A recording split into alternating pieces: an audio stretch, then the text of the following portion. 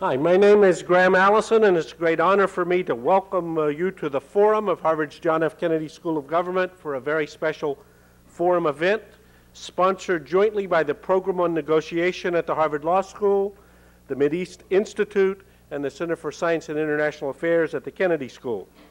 Our guest tonight is Jan Egeland, State Secretary of Norway. Mr. Egeland will speak about Norway's role in facilitating the secret peace talks between Israel and the PLO, talks that led to the signing of the Oslo Declaration of Principles in August of 1993, and as they say, the rest is history, a history that is unfolding every day. Mr. Egeland worked with Johan Holst, the late Minister of Norway, who was a great friend and colleague of many of us here, and with Johan was one of the initiators of what has come to be called in the literature the Norway Channel. He's therefore able to give us a first-hand account of that insider's peace process. He's also an individual who's written on the role that small states can play in helping to resolve international disputes. And I think we will here be very interested in his highlighting for us the ways in which they were able to make some essential breakthroughs and to discuss the implications of the Norwegian experience for the practice of international conflict resolution. Mr. Egeland has been State Secretary of the Norwegian Ministry of Foreign Affairs since February of 1992. Prior to that, he held positions as political advisor to the Minister of Foreign Affairs, head of the International Department of the Norwegian Red Cross, research coordinator for the Durant Institute in Geneva, and a radio and television news reporter with the Norwegian Broadcasting Corporation. Mr. Egeland's a graduate of the University of Oslo, where he received a master's degree in political science. He's held research fellowships at the University of California, Berkeley, the Truman Institute in Jerusalem, and the International Peace Research Institute in Oslo. He's also published a number of articles and books, including one that I know a number of people here have used called Impotent Superpower, Potent Small State. So to tell us tonight about the Norwegian Channel and this impetus in international conflict resolution, let's welcome Mr. Egeland.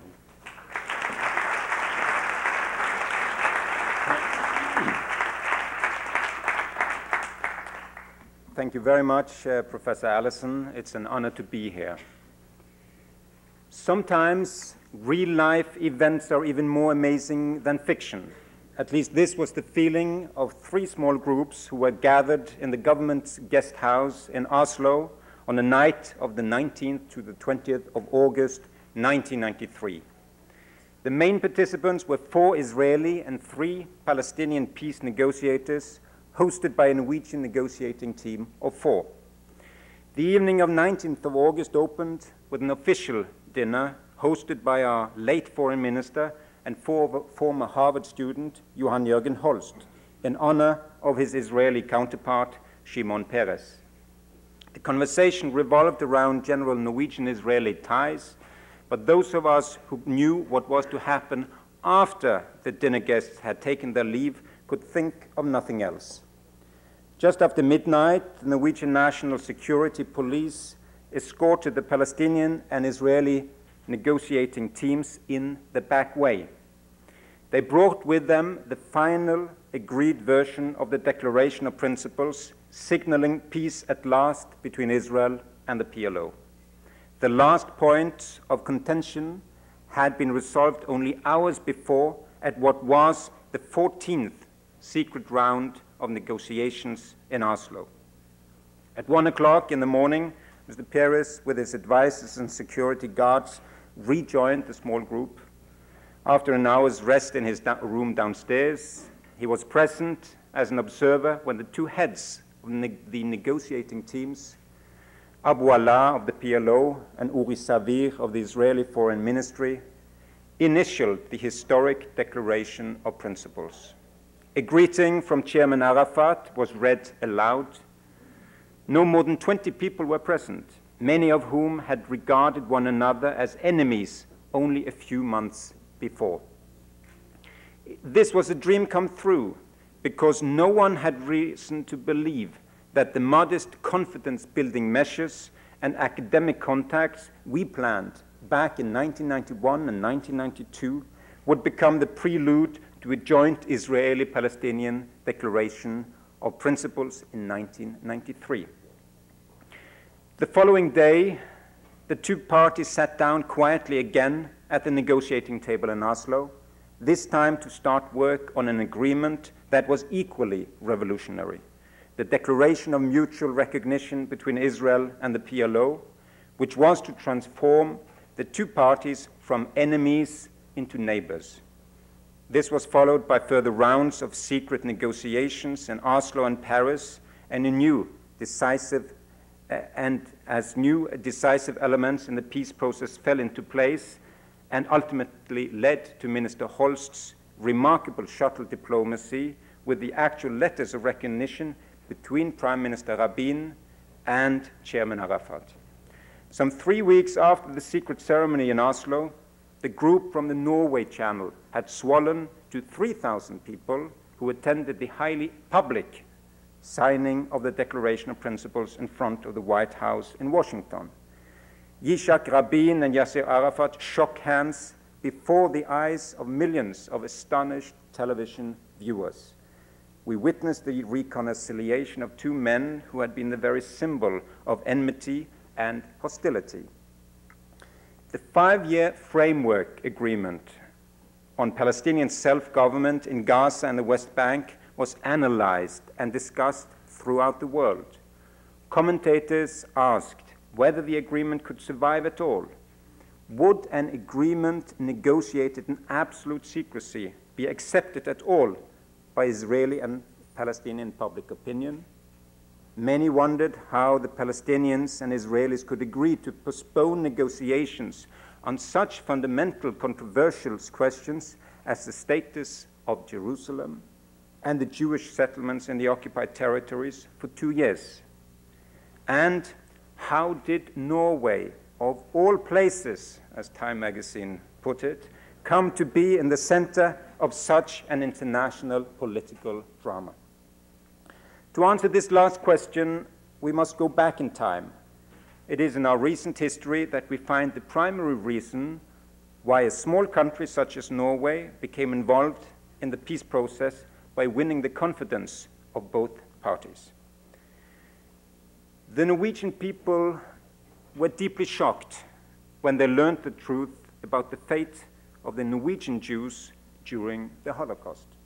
Many felt that more could have been done for their Jewish neighbors during the Nazi occupation of our country, and Norway used her position in the UN to advocate the establishment of Israel in 1948. There was a particularly close ideological affinity between the labor parties of the two countries. The society developed by David Ben-Gurion was seen as part of the same form of democratic socialism as Norwegian social democracy. Close personal ties grew up between leading politicians such as Golda Meir and our Norwegian party secretary Håkon Lie. However, after Israel's occupation of the West Bank and Gaza in 1967, a growing number of Norwegians felt our policies were too indiscriminately pro-Israeli and lacked solidarity with the Palestinian people. Among those who urged that a better balance should be found were Foreign Minister Knut Frydenlund and his state secretary at the time, Thorvald Stoltenberg. In the late 1970s and early 1980s, when Frydenlund advocated that Arafat should speak in the UN, he met Arafat face-to-face and permitted the PLO to open an office in Oslo. He encountered strong opposition, even within our own Labour Party. Nevertheless, the rapprochement between Norway and the PLO continued with regular top-level contacts between the leaders of Norway and the PLO leadership. For a long time, our own fundamentalists took turns criticizing our close contacts with either the Israeli occupying forces or the Palestinian terrorists. It probably seems paradoxical to these same fundamentalists that it was Norway's close ties with Israel that made Norway so interesting for the PLO.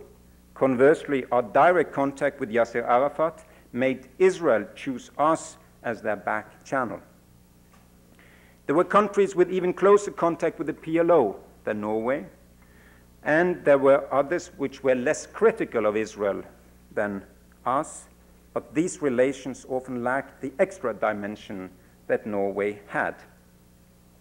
Several PLO delegations visited Oslo in 1991 and 1992 and asked for Norwegian facilitation of direct contact with Israel at meetings with Foreign Minister Stoltenberg and myself. Delegations included Faisal Husseini and Hanan Ashrawi from the territories, and Nabil Shat, Abu Allah, and Abu Sharif from the PLO headquarters in Tunis. Abu Allah was soon to become secret negotiators, in fact, much sooner than he expected.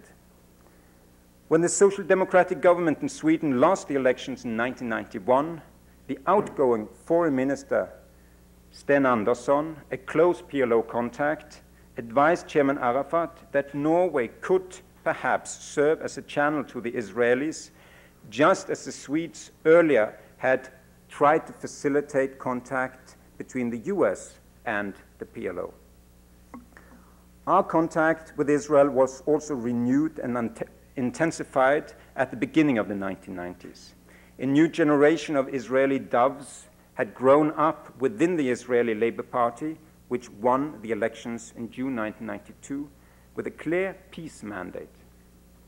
After years of difficult negotiations, the US, with admirable skills, managed in 1991 to convince Israel and all its enemies, Jordan, Syria, Lebanon, and the Palestinians, to agree on official bilateral and multilateral peace talks.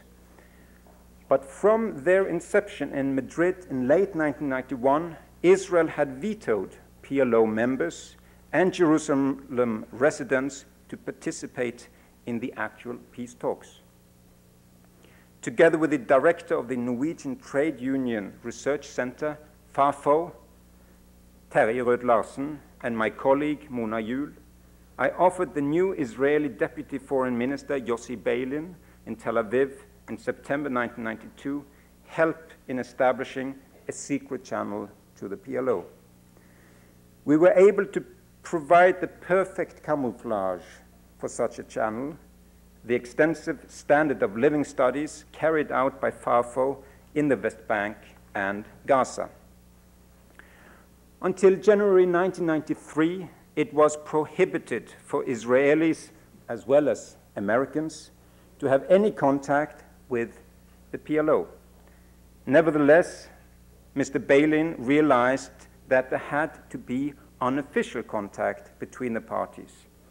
He and certain other Israeli labor politicians understood that the real Palestinian power base, the PLO, should sooner or later become a responsible partner in face-to-face negotiations. The official formula meant that the PLO controlled the negotiating teams without identifying with them. The result was no progress at the bargaining table in the official Middle East negotiations that had started in Madrid and continued in Washington. After further contact between Rød-Larsen, the Norwegian Foreign Office, and our Israeli and Palestinian contacts, Norway was accepted as a possible secret facilitator to support and complement the public official Washington negotiations. Two courageous Israeli academics, Yair Hirschfeld and Ron Pundak, who had personal links to Yossi Beilin, arrived for the first 3 meetings in January, February, and March 1993. The Minister of Economy, as he was called, of the PLO, Abu Allah, was joined by 2 colleagues from the staff of Chairman Arafat and Abu Mazen, respectively.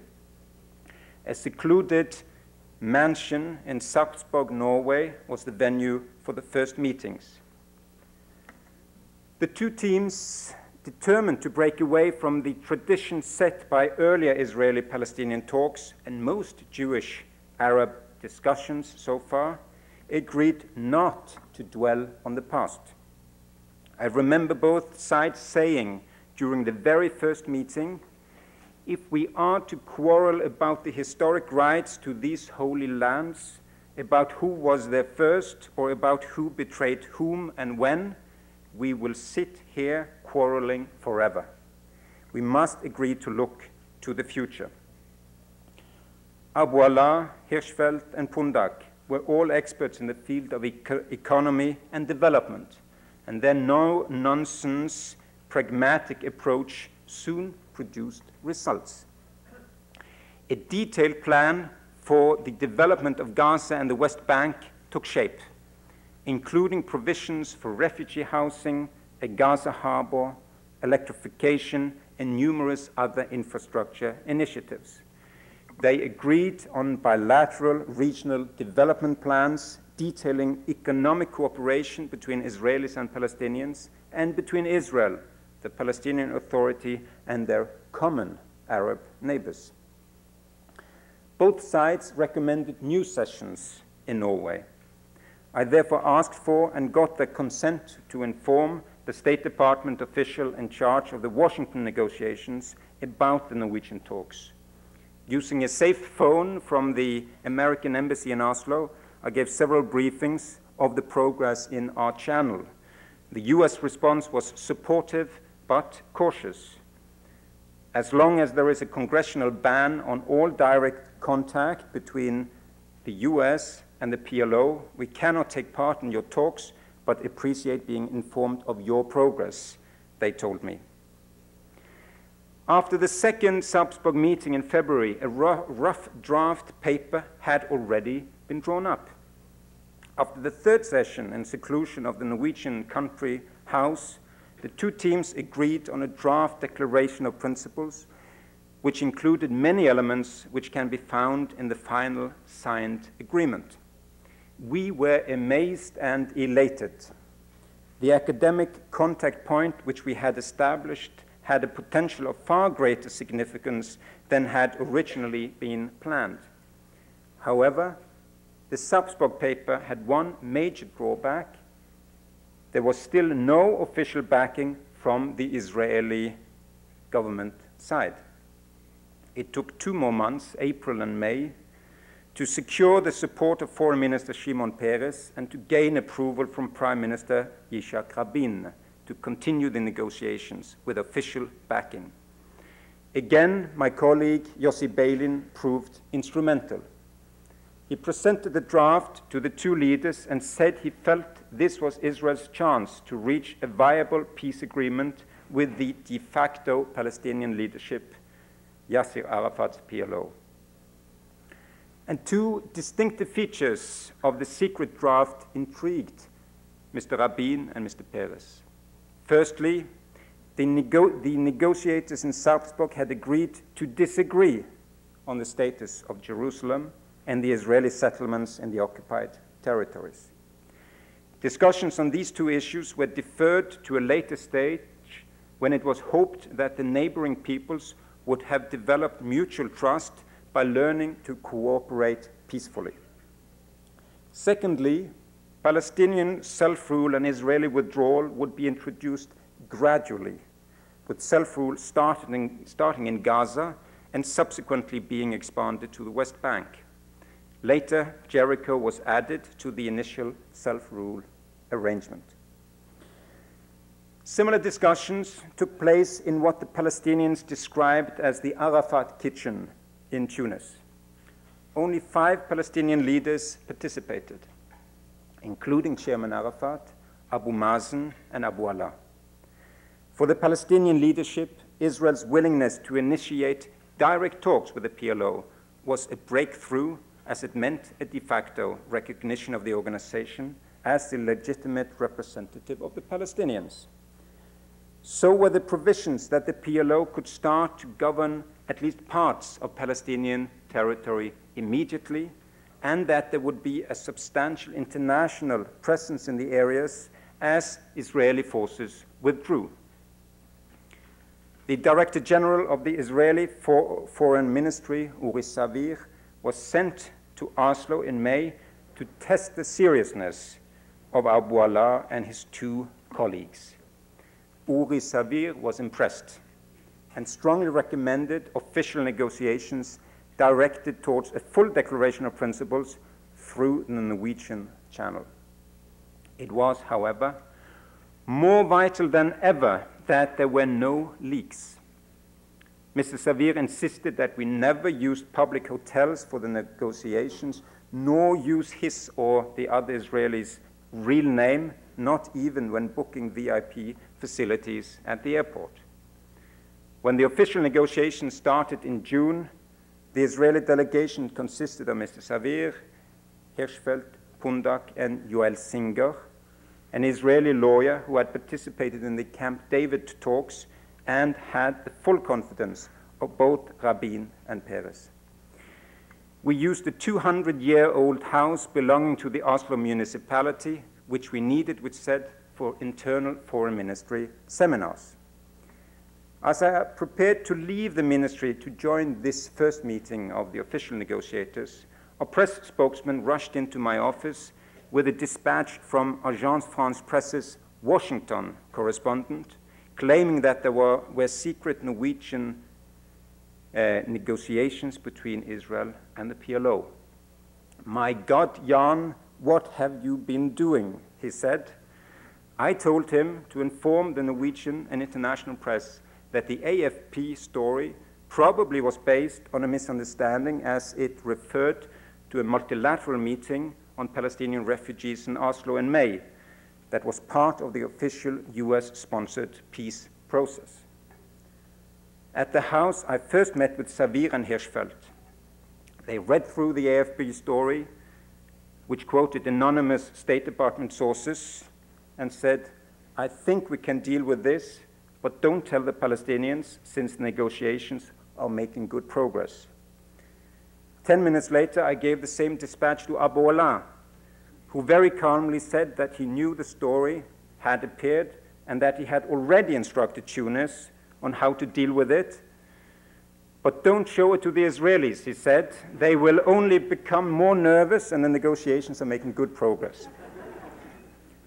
Although the two heads of delegations, Uri Savir and Abu Ala, used the long, luminous Norwegian summer nights to develop a unique personal relationship of trust and mutual respect, the two encountered increasing problems as the declaration was approaching its final form. L'heure de vérité had come. Rabin, Peres and Arafat Abu Mazen were following the negotiations closely and imposed increasingly strict negotiations mandates. Their goals were simple. The Israelis wanted a maximum of security for all its citizens indefinitely. The Palestinians wanted a maximum of self-rule and development immediately. Already in July, we experienced the first apparently total breakdown of the negotiations. Due to our concern for secrecy and security, we had rented a large farmhouse some 300 kilometers north of Oslo and brought the Norwegian security police for a session we hoped would be the final breakthrough. The local owners were told that we would bring in a group of eccentric Middle Eastern academics working around the clock to finish a book. Terje Rød-Larsen, Mona Juel, and I spent the night on the farm hoping that the last piece of the puzzle would fit together before the night was over. Instead, the two teams broke off their talks at 5 a.m. and asked to be brought to the airport. When the owners of the farmhouse awoke to prepare breakfast for us, we had all gone. After both teams had left Oslo to report home, we did not know whether there would be new negotiations at all. But several new frustrating sessions in July and August were proof of a willingness of the two leaderships to run the entire marathon. With the help of our late foreign minister, Johan Jørgen Holst, who secretly met with Mr. Peres in Stockholm on August 13th to have a 6-hour telephone meeting with Yasser Arafat in Tunis, some of the final points of contentions were cleared. And on the night of the 19th of August, the Declaration of Principles was finally signed. 8 months had elapsed since the first session in January. Our secret meetings proved to have several advantages over traditional conference diplomacy. Firstly, the news media, which tend to focus on what divides rather than on what unites, were not involved. As a former news reporter and a strong believer in free speech and open societies, I was struck by how disrupted the constant and immediate news coverage was at official peace conferences. As soon as the delegates arrived in Washington or other official venues, journalists would confront them with the more hostile comments made by the opposing side, thus leading to even more aggressive responses. This was equally evident when for 6 weeks in 1993, I served as a deputy to the UN and EU mediators for the former Yugoslavia, Thorvald Stoltenberg and Lord Owen. Secondly, there was no time-consuming diplomatic protocol to be followed and no speeches to the gallery. The participants in the official public sessions appeared to spend almost 100% of their time blaming one another, whereas the negotiators in Norway spent at least 90% of their waking hours, meals included, in real negotiations. Even the many mutual provocations and acts of violence in the field did not hamper the efforts of the secret negotiators as they did the official channel in Washington. Thirdly, an atmosphere of mutual trust and affinity could gradually develop between people who spent hundreds of hours working, eating, quarreling, and joking together in front of Norwegian fireplaces and surrounded only by the peaceful countryside. Fourthly, close cooperation with the non-governmental organization, FAFO, enabled us to offer the parties deniability, the opportunity, if necessary, to deny that anything official had happened. If anything leaked, we would explain the meetings as academic seminars or as Norwegian participation in the official peace process. The small size of our team also helped us to keep things quiet. The team spirit enabled us to offer flexible and effective facilities for our Palestinian and Israeli friends who were never particularly precise about who would arrive when or for how long. We were prepared to keep our secret forever if the negotiations broke down. This was important because both sides feared that it might have disastrous results at home if the news of secret negotiations in Oslo were to be leaked before a possible agreement.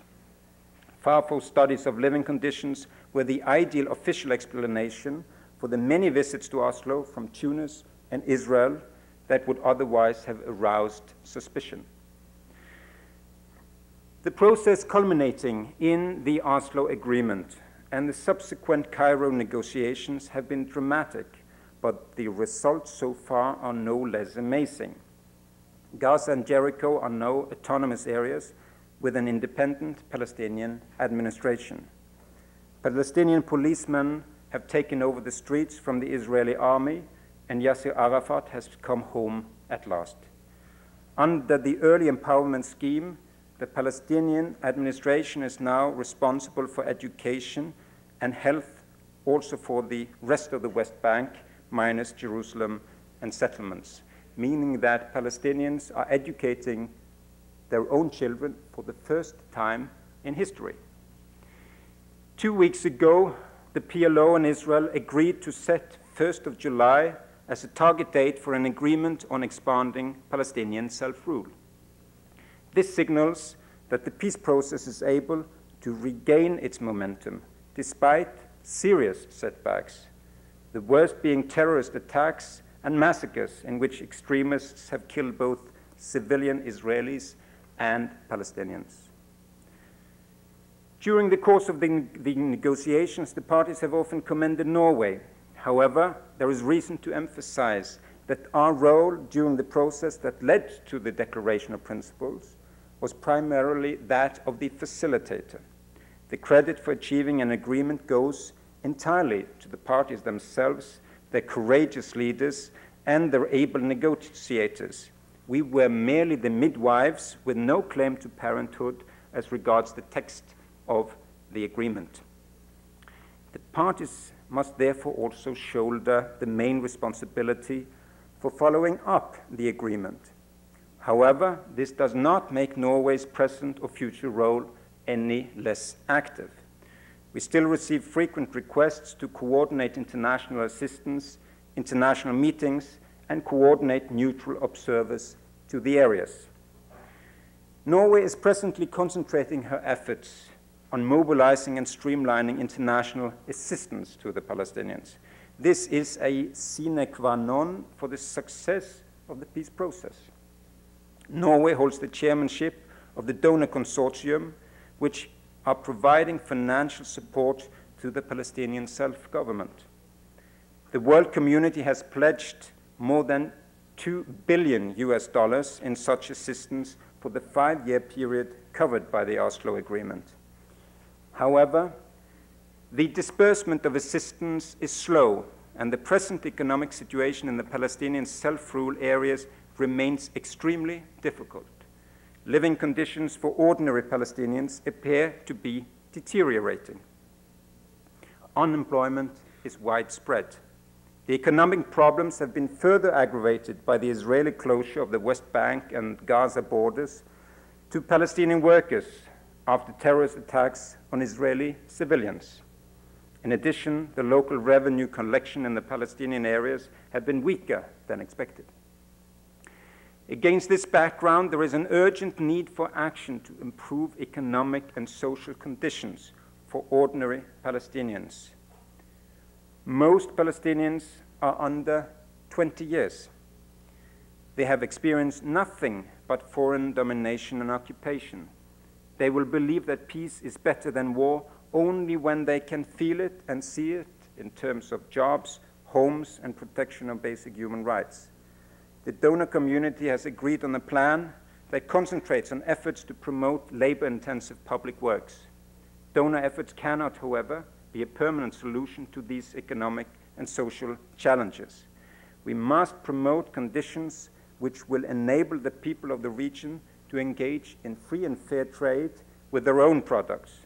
Current international aid to the Palestinians is only the first step towards that end. Norway has also become closely involved in the problems associated with water supplies throughout the Middle East. The demand for water in the region will far outstrip sustainable supply with the present patterns of consumption. Too little water and too many people may pose a greater threat to peace in the future than any ideological or religious hostility. Gaza faces the most serious water shortage in the region. The groundwater is sinking and becoming increasingly salty. All countries in the region will, however, face acute water shortages if a regional water management scheme is not established soon. We have therefore initiated a regional discussion group consisting so far of Israel, Jordan, and the PLO to work on possible regional guidelines for water management, legislation, and administration.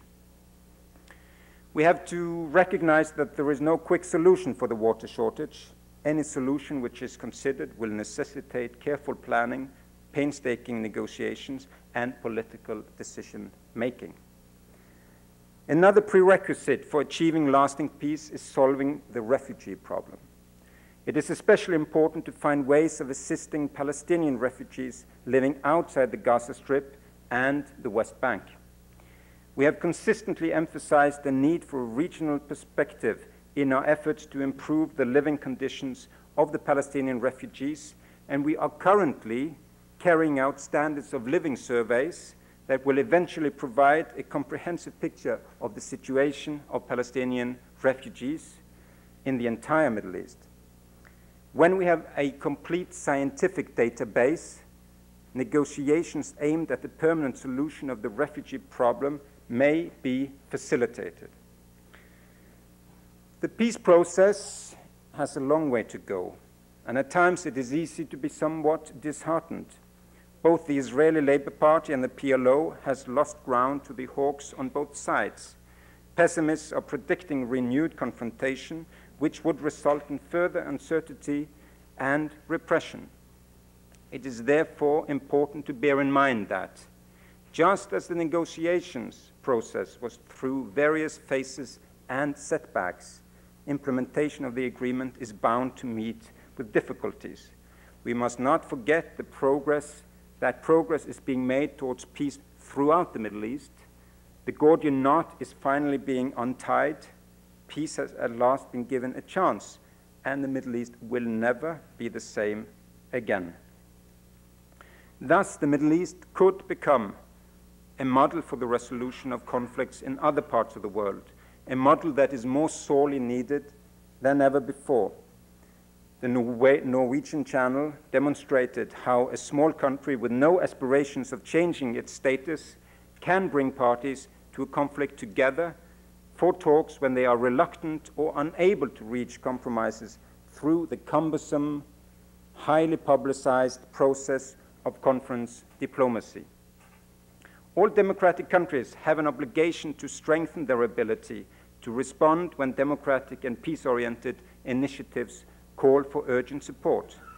Our common ability to provide flexible, speedy, and effective assistance to those at humanity's first line of defense will also determine our ability to protect and promote our own collective security. Our experience is that we have a vast untapped reservoir of relevant resources and expertise in our governmental and non-governmental organizations. Non-governmental groups prove to have the best access to people and networks that can be mobilized quickly. Many NGOs have long experience of working with government agencies. They are knowledgeable about government requirements, specifications, and budget procedures. They can operate in a very flexible manner. Decisions can be decentralized, and operations can be started more quickly.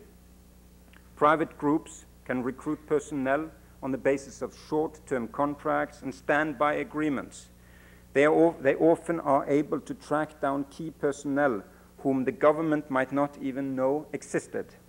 Considerable resources can be deployed, often within hours, and NGOs frequently display impressive creativity in solving practical problems.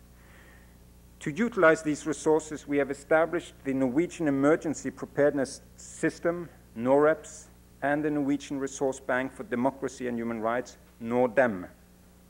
These are flexible standby arrangements with a number of governmental and non-governmental organizations. This close cooperation between voluntary organizations, academic institutions, and the Ministry of Foreign Affairs is in humanitarian action and peace work is sometimes referred to as the Norwegian model. There are 100 NGOs receiving government funding for development assistance and human rights activities in more than 100 countries. Over the years, thousands of Norwegians have acquired field experience from working with these organizations as well as with the government development agency, NORAD. It is estimated that the numbers are now about equal to the 1% of our population, some 43,000, who have participated in UN peacekeeping operations. These people are a great resource which Norway is tapping for conflict preventive measures on a rapid deployment basis. Of the 100 NGOs, 5 represent a core group. These are the Refugee Council, the Red Cross, Norwegian People's Aid, Norwegian Church Aid, and Save the Children. Through the standby procedures, NOREPS and NORDEM, more than 500 relief workers, human rights advisors, and peace mediators and observers were dispatched last year to more than 30 countries in Africa, Asia, Latin America, Europe, and the Middle East, at the request of UN agency, newborn democracies, and parties to armed conflicts. Through the standby procedures, Norway has quietly and on the parties' own term also been able to facilitate 3 parallel peace processes in addition to the Middle East, in Guatemala, in the former Yugoslavia, and most recently in Sri Lanka. On the 3rd of January, the Sri Lankan government and the Tamil Tigers, the LTTE, jointly requested Norway, along with the Netherlands and Canada, to direct the supervision of the ceasefire, which entered into force the following weekend. Within 24 hours, details of 9 qualified Norwegian candidates were presented in Colombo, and 36 hours after being selected by the parties, our first NGO-recruited peace monitors were airborne for Sri Lanka. The task was thus subcontracted to the NGOs, in this case, the Norwegian Refugee Council. Today, the observers are active in the field, receiving reports from the parties and meeting with government officials and the Tamil Tiger leadership. However, due to differences between the parties, the bipartisan observer committees that we were supposed to lead have not yet been able to start operating. The peace process seems to have run into difficulties on the question of the final status of the Tamil-controlled areas. But there are indications that the government and the LTTE soon might agree on ways and means to steer the negotiations out of the present deadlock.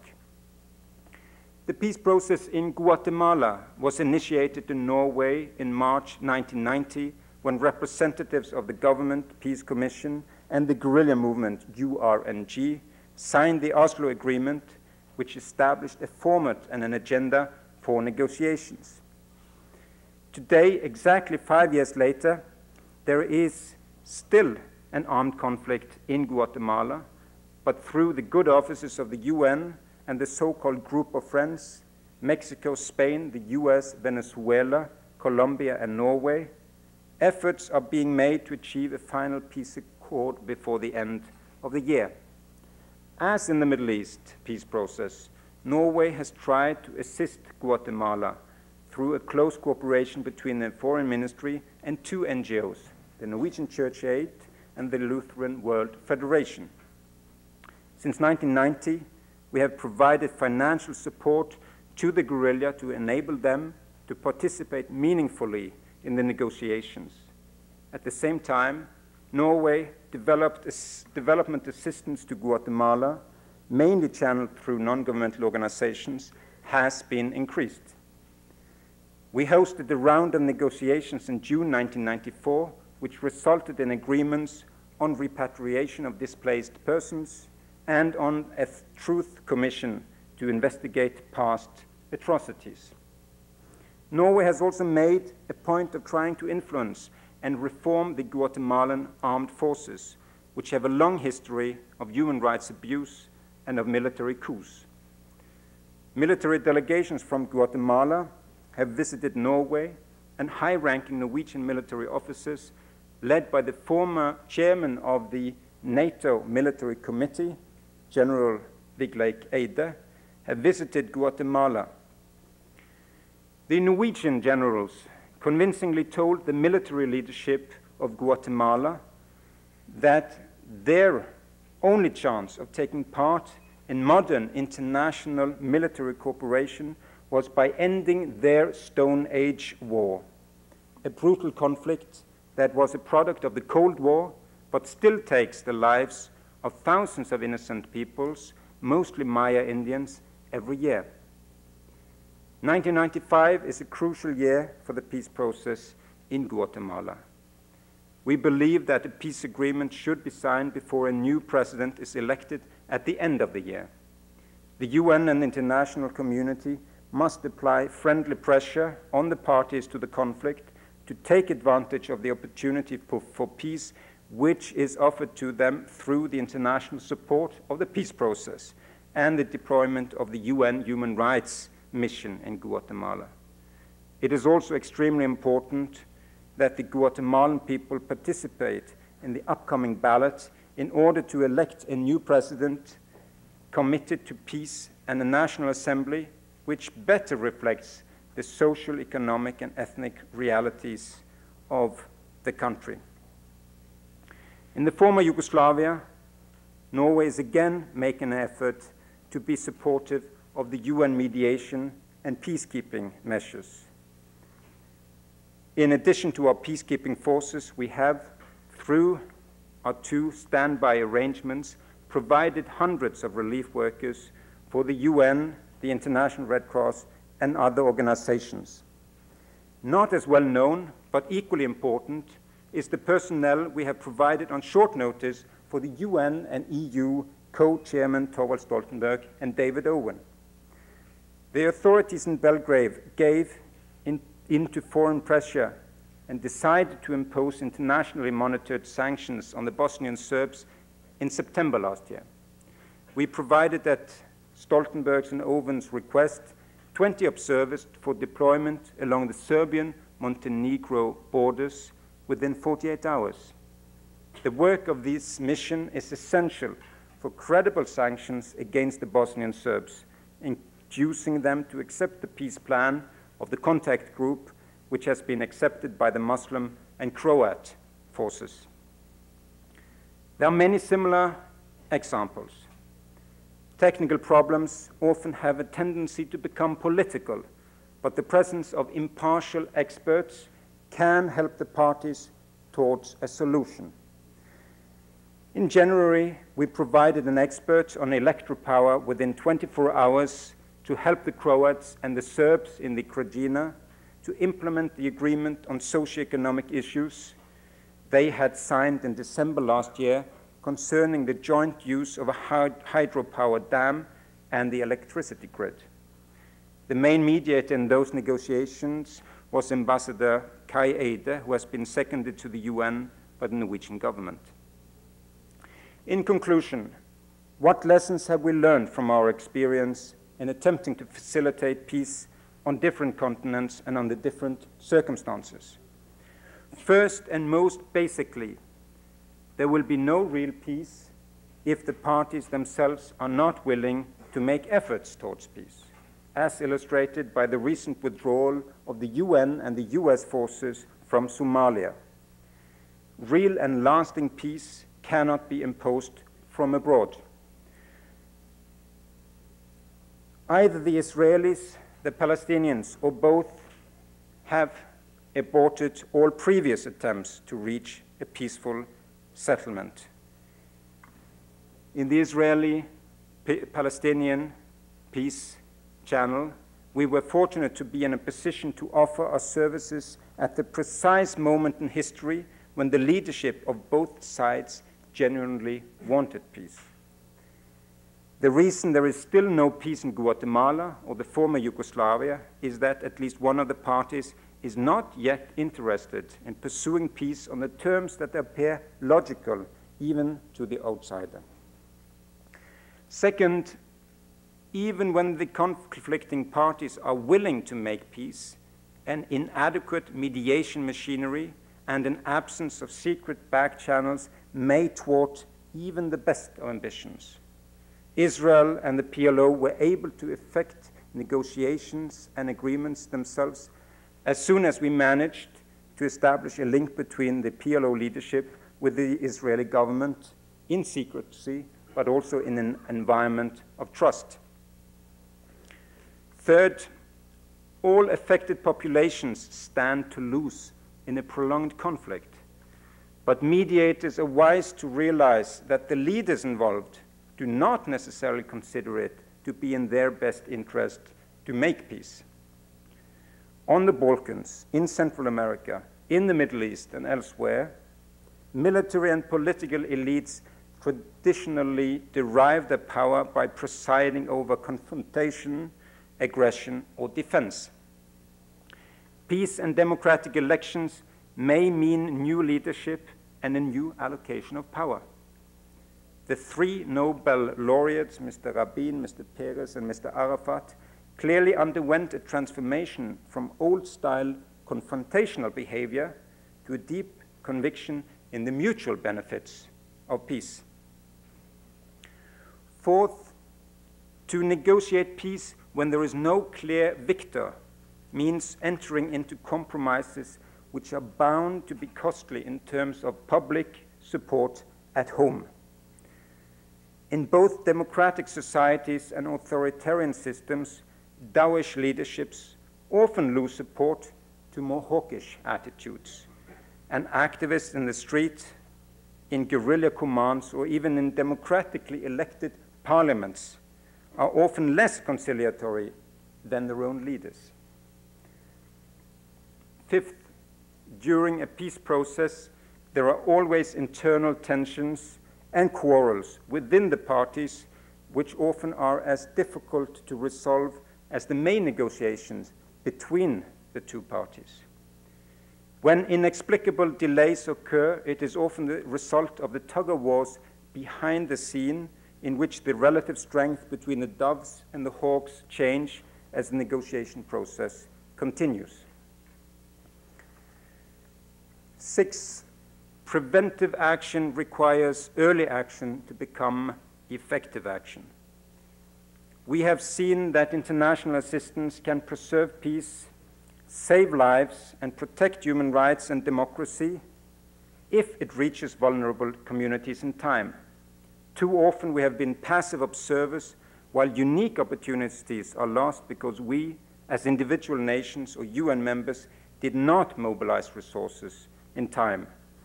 It happened last year in Rwanda. It may happen soon in neighboring Burundi. Too often our response mechanisms have proved to be inadequate for the early needs of embattled democracies, of peace initiatives, or of disaster-prone and vulnerable communities. Whether Norway again will facilitate peace agreements between conflicting parties is an open question. Perhaps only 1 in 100 attempts will succeed. Still, it will be worth the effort. As the students of Paris said in 1968, be realistic, demand the impossible. Thank you very much.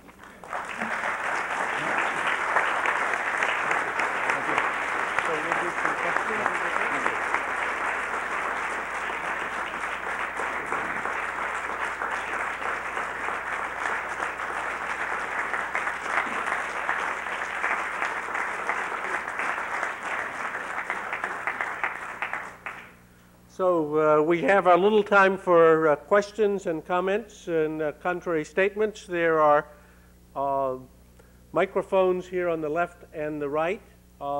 We've come to hear Minister Egeland, and so we don't want any long speeches to the contrary, but a comment with a question is permitted. And please identify yourself before putting the question, because this is recorded for National Public Radio. Please.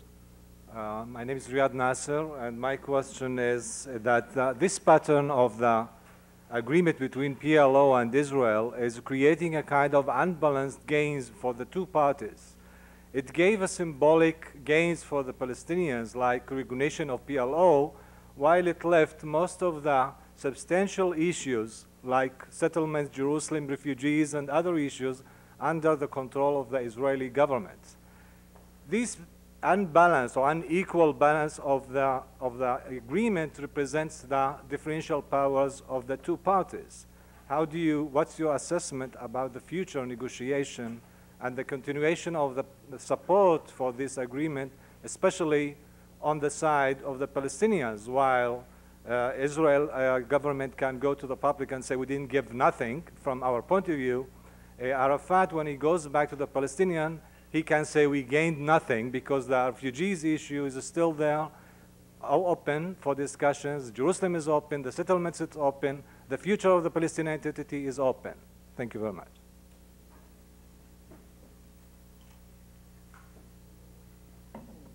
Well, it depends on how you look at it. The glass of water may be half full or half empty. It's half full in the sense that for the first time ever in history, Palestinians who have been occupied for hundreds, if not thousands of years, now educate their own children, are responsible for their own administration, even security, in a large proportion of the area. There are negotiations now which the outside world tries to speed up to enlarge self-rule to other parts of the West Bank and there will be negotiations eventually on Jerusalem and on the future of the settlements. But I agree it's half empty in the sense that standard of living amongst Palestinians have gone down, and the most important parts of the West Bank and even elections have not taken place. We are behind the schedule of the Oslo Agreement. If you would go to Israel, you would see that the Israeli government is under enormous criticism for having provided a complete sellout of Israeli interests. They now have uncontrollable terrorist groups on their doorsteps. It is an open question what will happen with the settlements in Jerusalem and so on. So it depends a little bit where you stand, depends on where you sit in that respect. I think you may have a point that it is a difference to be occupied or to be an occupier. It will be like that. This school of negotiations can give you hundreds of examples. But I think that the Oslo Agreement is the best possible solution for both sides at this time in history. The alternative would be one more generation of hostility, and both sides would stand to lose. There would be no Palestinian self-rule, and there would be tremendous social revolt against Israel's occupation. Thank you. Let me put a question while others are standing up. I think one of the points that you made is the role of the press in this. Now, after having had as many visits to Oslo as there have been, presumably the Norwegian press is a little more lively and alert now as odd people show up at the airports. Would you talk to us a little bit about your dealing with the press, your ability to mislead the press, how you feel about that, is appropriate or inappropriate, and how well you think you'll be able to do it in the future, given that you can't fool them too many times, I presume? Well, I think maybe our strength as a small country, small administration, and the possibility to work closely with NGOs, we can we still have secrets. We have even contact between conflicting parties I cannot mention here, and I will not mention here, and which may remain secret forever. It's easier for us to keep secrets than it is for the State Department, certainly. It is easier for us. That's a poor comparison. But some would claim it's an ethical problem that I, as I alluded to, if not lied, I misled the press. But I would say, as some say the Jesuits said, that the means are justified by the goal.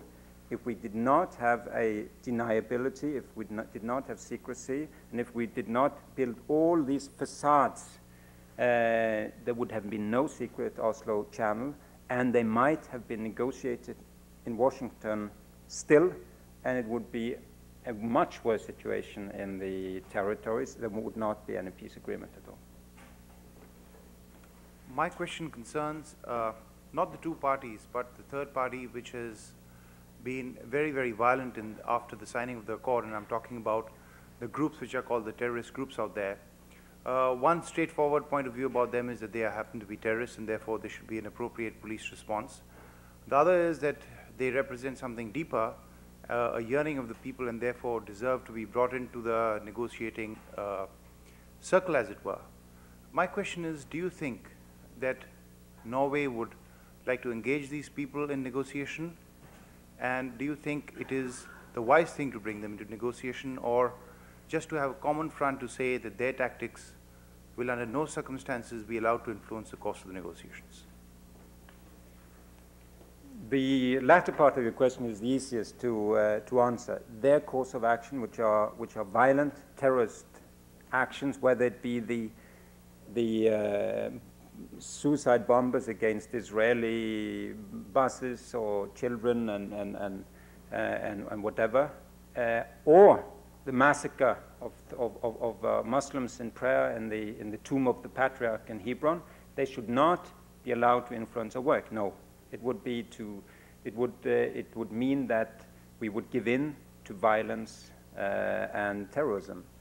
But on the other hand, all Palestinians, fundamentalist, secular, whatever groups, should take place in the elections, which Israel should allow take place soon, meaning redeployment and withdrawal of forces from the West Bank and free and fair elections under international supervision. And here I think there will be a fairly strong following, especially for Hamas, much less for jihad, the Islamic jihad groups. And I foresee that in the future there will be a strong fundamentalist presence in the Palestinian Assembly, as there is now fairly strong in the Jordanian parliament as such, but in a fair democratic system. Please. And let me get you to identify yourselves too, please. Hi, my name is Michelle Ledgerwood. I'm a graduate student here. My question is actually much more broad, and I hope not too broad. I'd like to get back to Graham Allison's point that he made in introducing you regarding your writings on Norway as a small state. There's also a lot that has been written about the Norwegian history of benevolence, and you yourself spoke about the unique model that Norway has for NGO government cooperation. I would be curious to hear your theories on why Norway has been so successful in all of these different areas where other states have failed, and if there's potentially any possibility for applying this model in other countries or other small states. Well, I really don't know whether we've been so much more successful, but it certainly is, in my opinion, and I wrote a book on this when I was in another university called Berkeley, out west, which was called Impotent Superpower Potent Small State. What I tried to tell there was that for a small country like ours, where there is no strategic, military, not even trade interest conflicting with our humanitarian interests, it is easier for for us to be honest brokers in an area. If you're either a former colonial European power or you're the superpower of the state of this world, United States, there are more conflicting demands. A few cases where we have conflicting interests, we're not more moral than others. We give in to our own self-interest. But we're very fortunate. We do not very often meet those things. At the same time, we have a foreign assistance budget, which is a national consensus to provide, which is in relative terms 10 times bigger than that of the average rich countries. And there are less restrictions on that. They are much more at the discretion of the government to use for democracy, human rights, foreign assistance, and so on. There is also very little interagency warfare between our ministries regarding foreign policy, between our various groups. We have a parliamentary system, which means that Parliament is there to support us, not fight us, in implying foreign policy, etc. So it's easier for us to do this.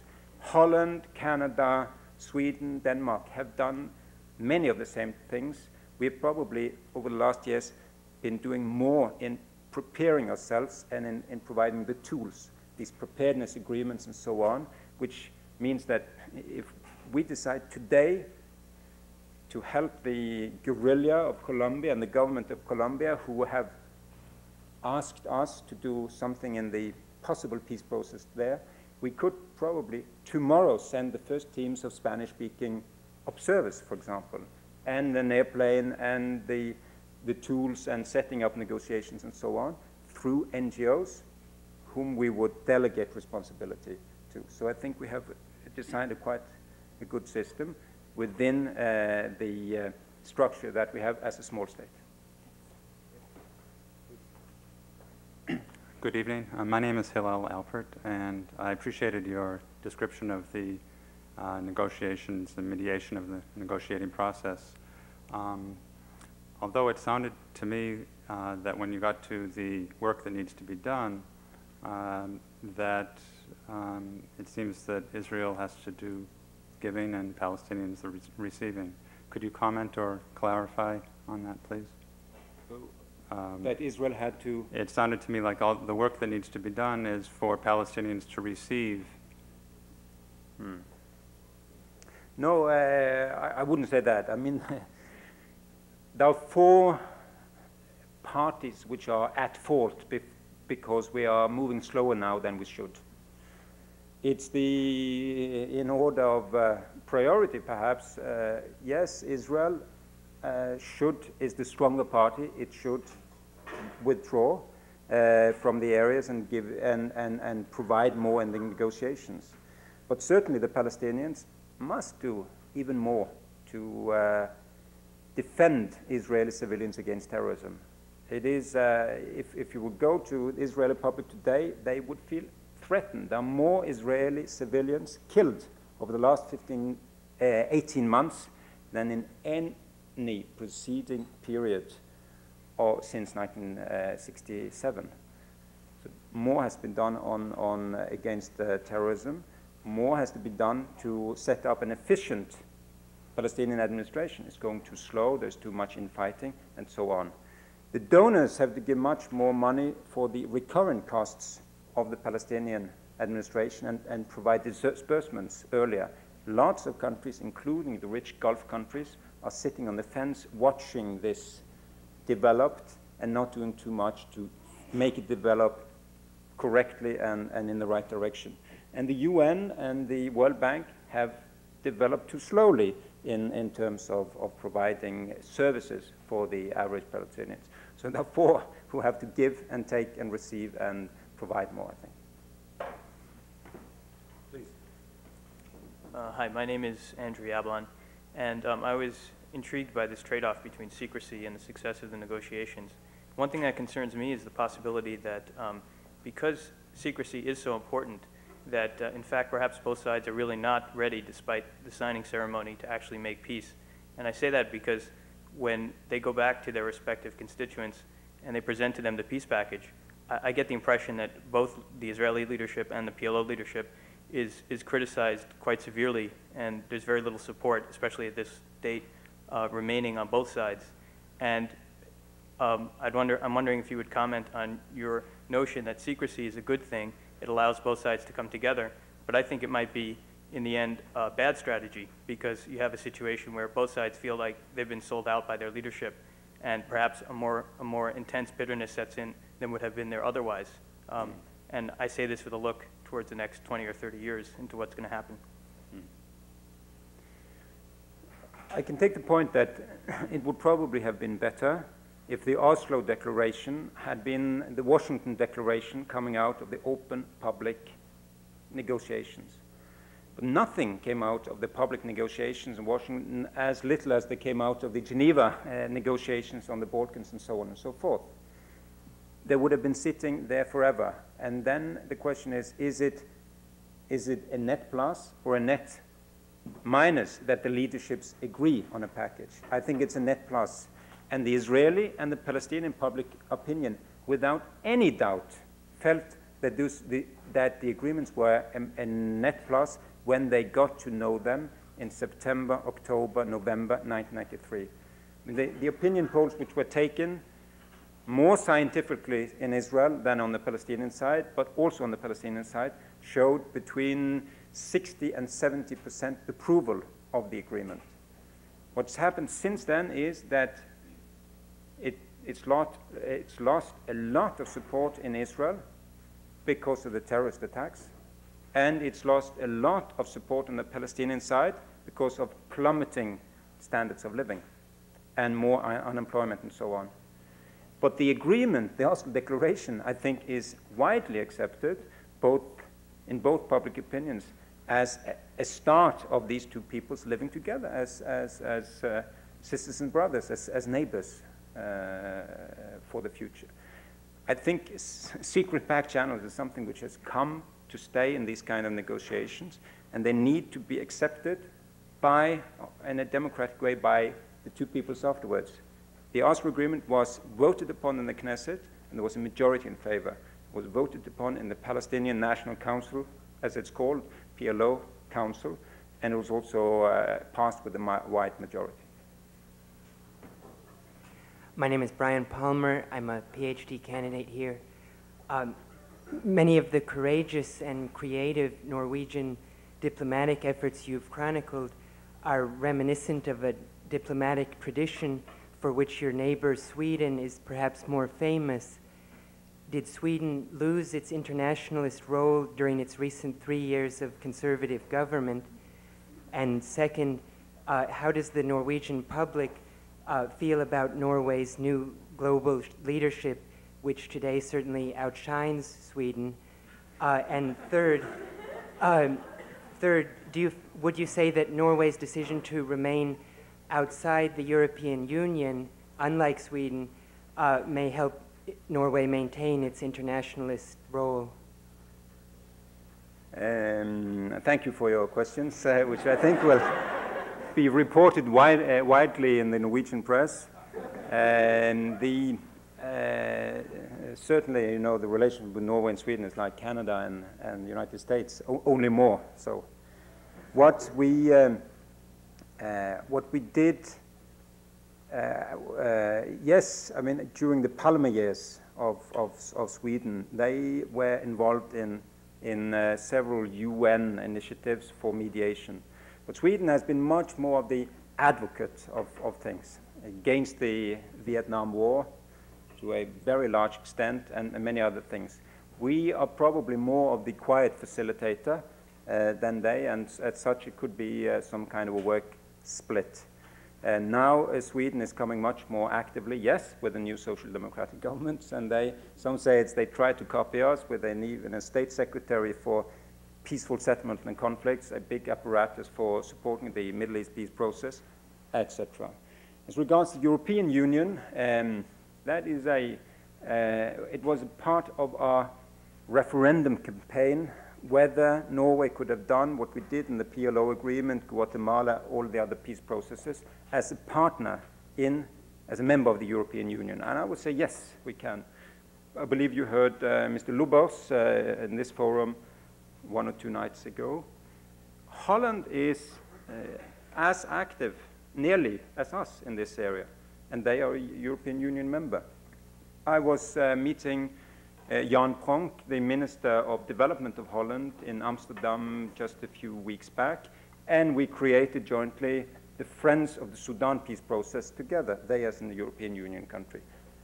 I fought hard together with my government that my country join the European Union. We were defeated in the referendum, and we will now try to make the best out of it. For the Middle East, maybe if you ask people in the State Department, they like us not being part in the European Union, because then we can chair now the Dornan Consortium and try to mediate between European Union and the United States, which is as difficult at times as between PLO and the Israelis. Thank you. Good evening. My name is Ron Fortgang, and I too am a student here at the Kennedy School and want to thank you for coming for this address. My question grows out of your comments about Norwegian involvement in water and refugee issues. And it's a question for the longer term. It is to what extent you really feel that back-channel diplomacy can interrupt or challenge or impede the public multilateral direct face-to-face realm of negotiations. I think we should always, whatever we do behind the scene, it should be seen as supportive of and complementary to the official peace channel. I know that the official negotiators in Washington felt bad personally of spending a lot of time there in the final months when it was very clear that the respective leaders had their eyes on the Oslo channel. But we even discussed to a very large extent to just feed our whole package into the official process and presenting it as a compromise in Washington. To some extent that would be correct, because the mother of our negotiations was the official peace process. If it hadn't been an official peace process, there might not have been a back channel either. On water and refugees, what we do on water is a direct product of the water group of the multilaterals. But the multilaterals are too heavy. The international multilateral negotiations, too slow, too heavy, too many people, too much press, too much procedures to really reach the kind of comprehensive bilateral agreements which often has to be made. So there has to be combination, and we have to be supportive then of the official negotiations. Can I just follow up and ask, do you think that... Very short question. Okay, very quickly. Do you think there's a danger, though, that back-channel diplomacy can become a cover or an out for folks who, or parties who are more concerned about the public approach? There is one danger, yes, and that is that those who do not want an agreement may want several channels to be established, to play one channel out against the other one, and in the end, producing no result in any of them. We've had, I won't mention which ones, but we've had instances where we tested the back channel and immediately broke that because we knew it would actually create problems for the front channel. We're going to take the two last questions. My name is John Lloyd. I was Moscow Bureau Chief of the Financial Times and now a visiting fellow at the Kennedy School. I was enormously impressed by your presentation and, more importantly, by your achievement, and I think the warmth of your reception was a sign that that's a general view. However, I have to say, as a still working reporter, unlike you, you've succeeded in leaving it behind. I have to share Graham's queasiness a little about what you were saying. The facts as you say them were that AFP got the story right. It would be interesting to know from which sources. You say State Department sources which were unnamed. So presumably somebody leaked what they knew was happening. Interesting to speculate who. But it does seem to me that if, as you say, you are continuing on private negotiations, back-channel negotiations with other parties, which you can't talk about, sooner or later, my colleagues are going to catch on to this, and they're going to say, phone that state secretary guy. If he denies it, something is happening. So it may be that your usefulness is maybe limited. But what I wanted to ask particularly was, from what you said, there was extremely specific circumstances. First, that the Norwegian Labour Party had traditionally very close and good personal relations with the Israeli Labour Party, and then in the change of line in the 70s, you developed very good contacts with the Palestinians. Hence, both sides wanted you to put them in touch with the other. And clearly you were, as it were, peace entrepreneurs. You could seize the chance when you saw it. Nevertheless, that, I would guess, is unlikely to repeat itself. Bearing that in mind, how far do you think that experience is generalizable? How far could you or anyone in the other state take the role that you did? Or does it rely very heavily upon a specific series of events which go back decades? Yeah, I would answer you frankly. It's not very generalizable, as was your word. We tried to apply it on this model of the PLO Israel model on an African conflict. Brought the government, very high-level people, and the guerrilla movement to one of the same country houses outside of Oslo, said, now you sit in this room and we will be out in the other room, and you call us and we will come with coffee or drinks or whatever, and we can also provide you experts, but we would not want to be involved in the actual negotiations. As a mediator, we would be the facilitator. And they sat for a while very quietly without saying anything, and then they started to shout at each other, and then they came and asked us to come in as a third-party mediator. And it just showed it didn't work to try to transform completely. What I think still is that there needs to be back channels in peace negotiations, whether they be corridor talks or in the same channel or same place as the official channel, or proximity talks, indirect between whatever would be the messengers. It's up to the circumstances to decide. On the question of the press and so on, I think we will always be, what is important is that we try to not lie, but at the same time try to not get the whole thing out, because in many of these instances, parties are not willing to start negotiations before they have tested the other side and see whether there's something there. And that's what we're doing in these other circumstances. On the question of the leak, it's often been observed that the State Department is one of the few vessels that can leak from the top. So that would be the clue. Final question. My name is Hilda Silverman, and I very much appreciate your presentation and the work that you do and the work that you describe. So I apologize somewhat for ending on a negative note, but I go back to the first question and answer. And you talked about the glass being half full or half empty. This is a horrible mixed metaphor, but to me it seems to me as if the glass is hemorrhaging. And it's hemorrhaging because of something you didn't describe. You described the problem for Israel of the terrorism and the problem for the Palestinians of the declining living standard.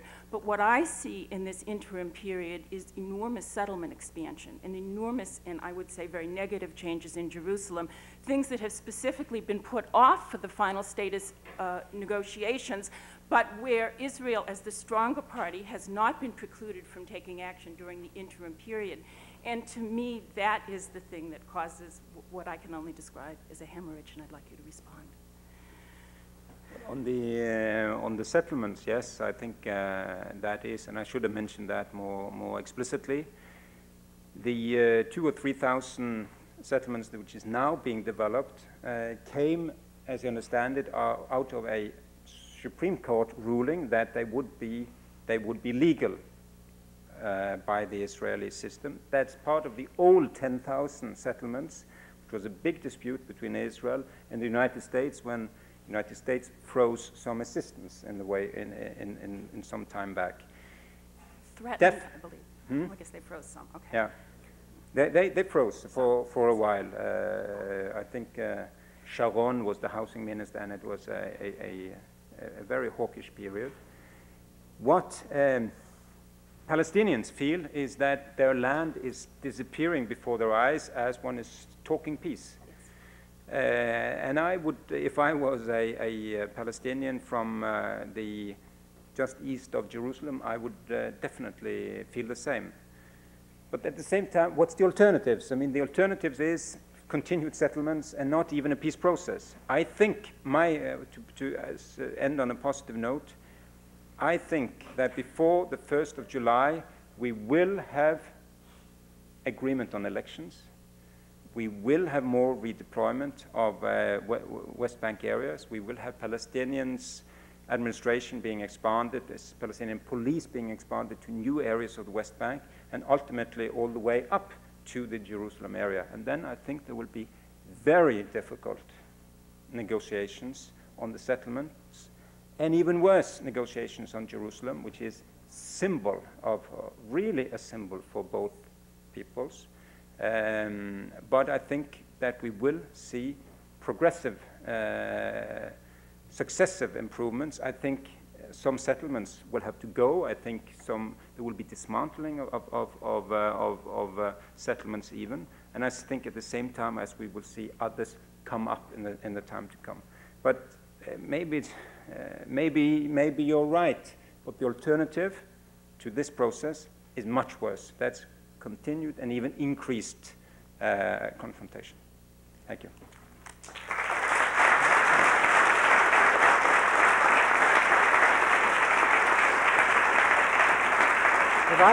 If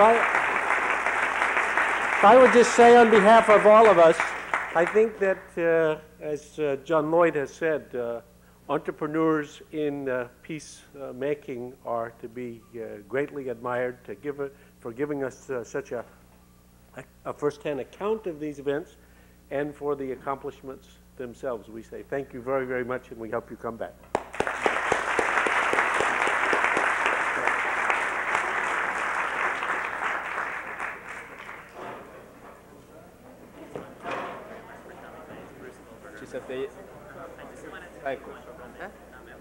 At the cycle.